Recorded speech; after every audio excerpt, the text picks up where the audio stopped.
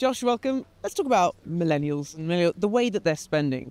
What categories are they spending their money on, and how does this differ from other demographics?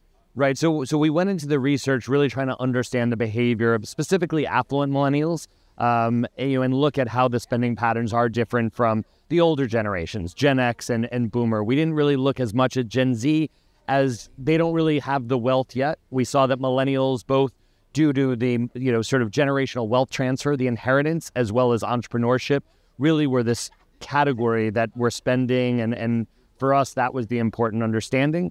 Obviously, luxury is up, and will continue to go up. So where we thought, we had some anecdotal ideas like, experiences, Instagram, hey, I want to post here, I'm here in Cannes, where they were spending their money. We saw, well, that's not necessarily the case. They love the brands, they love sort of the high-end jewelry.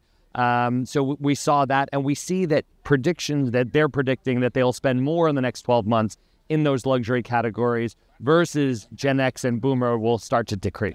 What about the way that millennials perceive themselves and I guess their wealth? How's that changed? What are the factors that are involved there? Again, I think that this is a generation that grew up on social media, that grew up with Instagram and posting with a very sort of outward and how they, are seeing perceived value.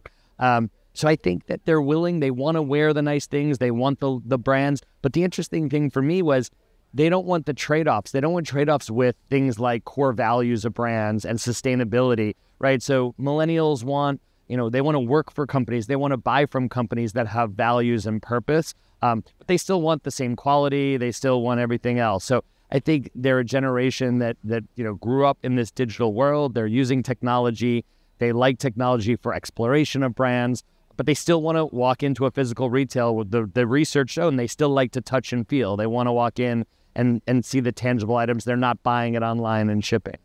Why do you think there's been a shift in the way that millennials are engaging with philanthropic activities?